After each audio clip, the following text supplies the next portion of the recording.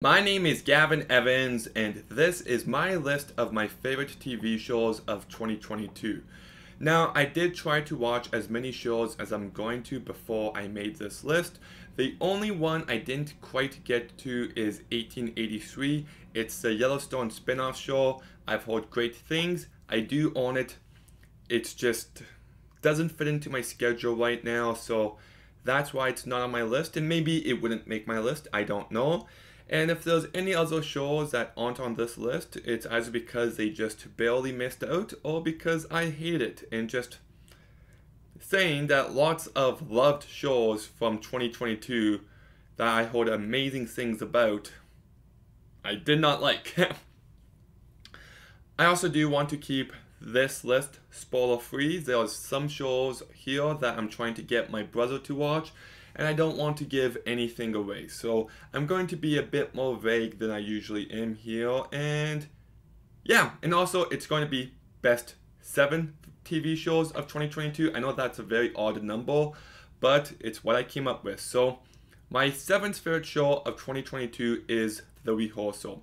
Nathan Fielder is absolutely hilarious, and this is such a weird, out there show that's just unlike anything else. You think it's ridiculous at the start, but he keeps finding a way to make it more and more ridiculous. When I wouldn't even know how to describe this show to people who haven't seen it. It's either you're on its wavelengths and you laugh, or you hate it. There is no in between.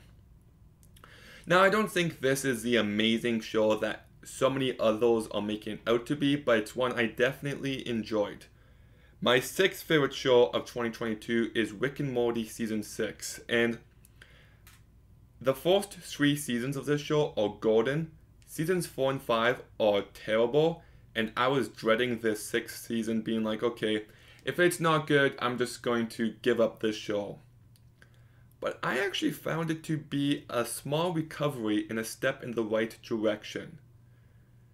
It's smart, it's funny, and it's got the insanity that I love about this show. Especially one episode where, in order to get more done, in order to be more productive, the family make it so they'll night selves do all this extra work, and then there's some conflict there that felt like a classic Rick and Morty episode. There's one with a video game where there's a bunch of different Mortys, which I definitely laughed at. There's one with dinosaurs coming to Earth and solving all of our issues, and yet we're still not satisfied, that I really liked. It doesn't get to the heights of the earlier seasons, but I definitely enjoyed this much more than the other 2 previous seasons. My 5th favorite show of 2022 is going to be a hot take, but it's Better Call Saul Season 6. I know almost everyone else has this as the best show, but I do have problems with it. The last few episodes slow down way too much, and I didn't like the ending, but everything up until that point is absolutely phenomenal. I've got a review series for it coming out this year, but Bob Odenkirk, Rhea Seehorn, Patrick Fabian are just so good here. I also love Giancarlo Esposito and Jonathan Banks, but Tony Dalton as Lalo, he's such a likable psychopath. Like, he's got so much charisma. You've also got a great performance from Michael Mando, so the entire cast does a great job, and I love everything they're trying to do here. The way that you kind of get the sense of just how pathetic the main character is, and it makes for some funny moments, but the way they're able to ground that in real emotion and tragedy, and that makes for some of the most tense and compelling stuff of the entire show, made me very happy. So I still loved so much of this final season. Just wish they got the last few episodes a bit better. My 4th favorite show of 2022 is The White Lotus Season 2. I really enjoyed the first season, but I didn't know if we needed a second one, and I thought it was an improvement in every possible way. just all these different characters and their relationships with one another and the way that everything progresses or escalates or however you want to view it, I found to be enthralling.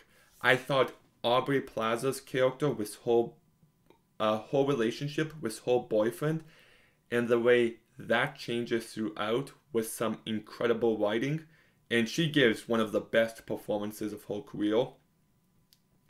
I thought everything with Haley Lou Richardson and how she just lacks any bit of self-esteem and she's just down at the start, and how she gains a bit of confidence, and you see it in her looks and how she acts and the way that escalates.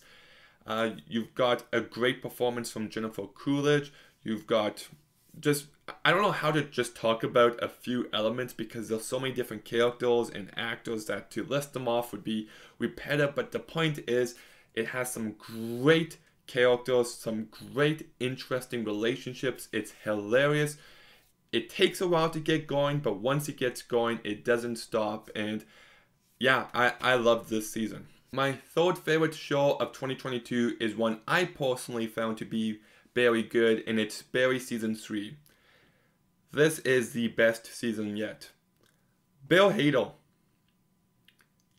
I don't even think, did he get nominated? I hope he got nominated. If he not, it's absolutely criminal. He's incredible here.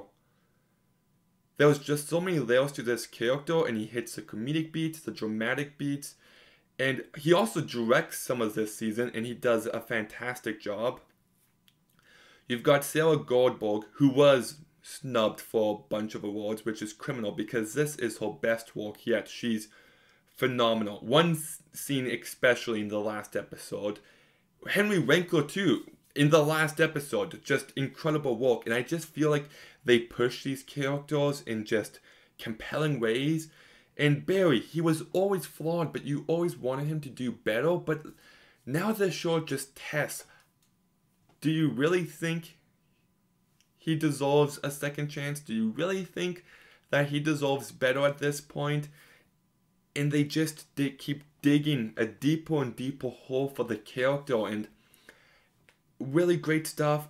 It's way less funny now than it's ever been before, but the drama is just ramped up to an unbelievable level, and I loved it. There's one scene in particular where Barry wants to open up and communicate more with Sally, and that scene, just a masterclass of writing and tension and just feeling uncomfortable. Just love the show.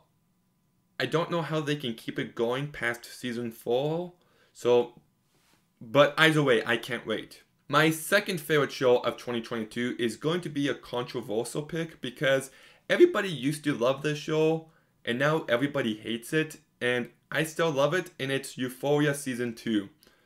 Look, if you've got some issues with the writing, I completely understand. I thought some of the storyline with Ash took itself far too seriously, wasn't needed.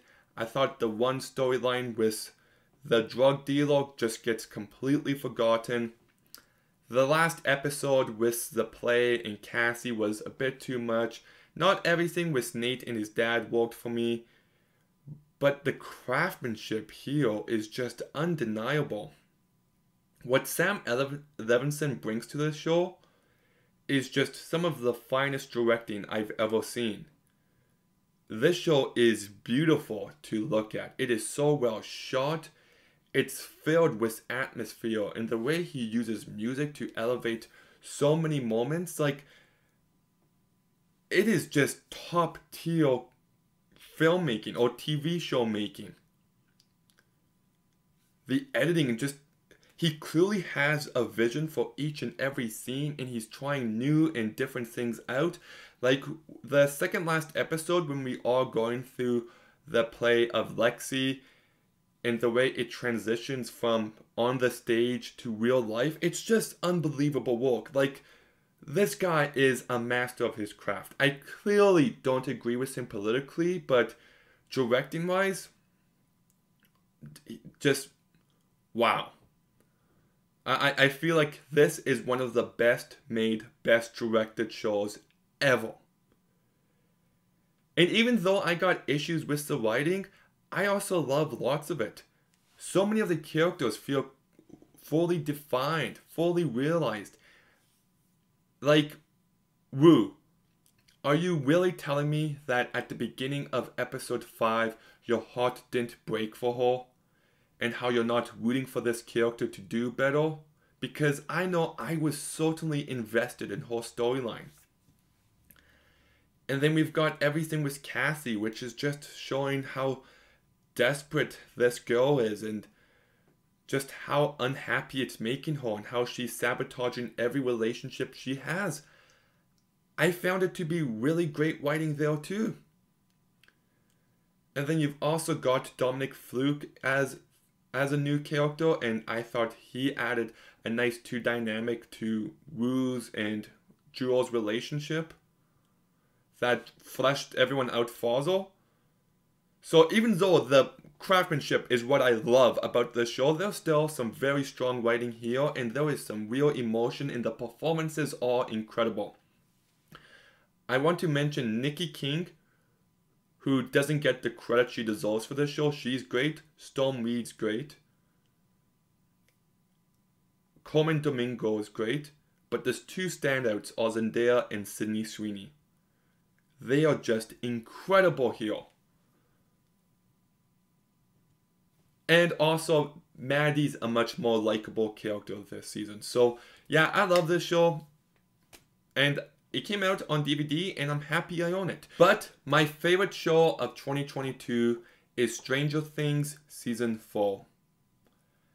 This is the biggest, most ambitious season of television I think I've ever seen. The fact that you've got this plot where these kids are being haunted by a monster that kills them in their dreams. And then you've also got this plot of the main characters getting chased down by the bullies. Then you've also got the plot of the parents turning on their kids due to the rise of satanic panic.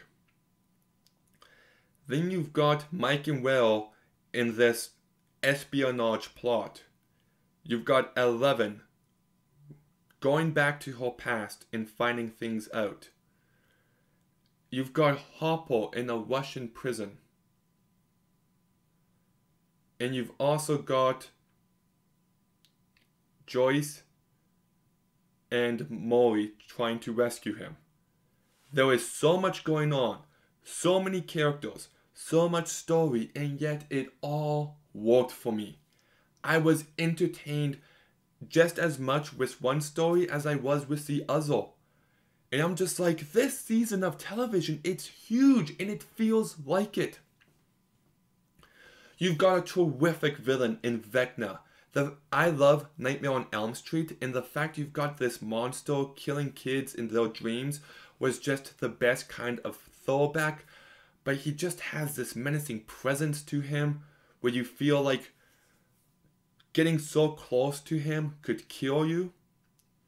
And I love the practical effects they had. You've also got a lot of great other characters, but I loved Laurie. He was such an unpredictable blast. And the way they use so many of the pre-existing characters, like, I'm not going to get into everyone. I've got my review coming out, I think, next month. But Max. Sadie Sink gives the best performance of this show so far. They give so much emotional depth to her character and how she doesn't just feel terrible about what happened to Billy, but the fact that she never got to know Billy the way she wanted to know him. And how she just ends up isolating herself and sabotaging all of her relationships, and how Vecna takes advantage of that only for her to have to overcome her depression and her hopelessness and to cling to the memories of the people she loves. And then Running Up the Hill starts playing. That is some of the finest television I've ever seen in my life, and I'll never forget watching it for the very first time. And then I also thought some of the moments between her and Lucas, Caleb McLaughlin's character, was great, and his performance in the last episode's also fantastic. I love how they really explore the upside down, and some of the camera work there I absolutely loved. Some of it reminded me of Insidious, with how they're trying to communicate with each other from a different realm. You've also got some I don't know how to just talk about this show, this season, in just a few minutes. There is so much going on, and so much of it's fantastic. The use of separate ways at the end of episode 8 is phenomenal. Like, every episode is incredibly long, but it actually feels deserved. It feels warranted. And I didn't like the last episode at all. I thought it was terrible, and it bums me out this episode didn't end on a stronger note, but everything up until that point is just some of the finest television I've ever seen. I had a blast watching it. I was emotionally invested. I was tense, and I just loved it. So that's why it's my favorite show of 2022. So what are your favorite shows of 2022? Let me know in the comments down below. Make sure you like, comment, subscribe. Stay tuned for some more videos soon. And Gavin, out.